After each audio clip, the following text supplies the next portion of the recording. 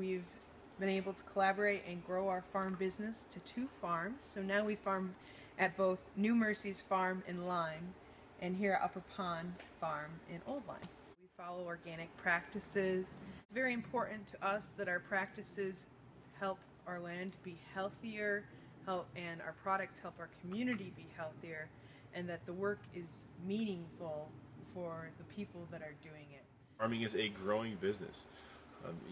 I talk to people all the time now and say, hey, I'm working as a farmer, and there's great interest in that. I feel like farming has kind of skipped a generation, and now that the older generation of farmers is starting to retire from farming, it's good to see the new generations starting to farm again and seeing what they bring to it.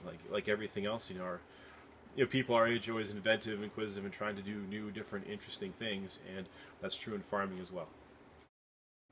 I think that it's great that people are becoming more aware of where their food comes from and have the values that allow us to do what we're doing.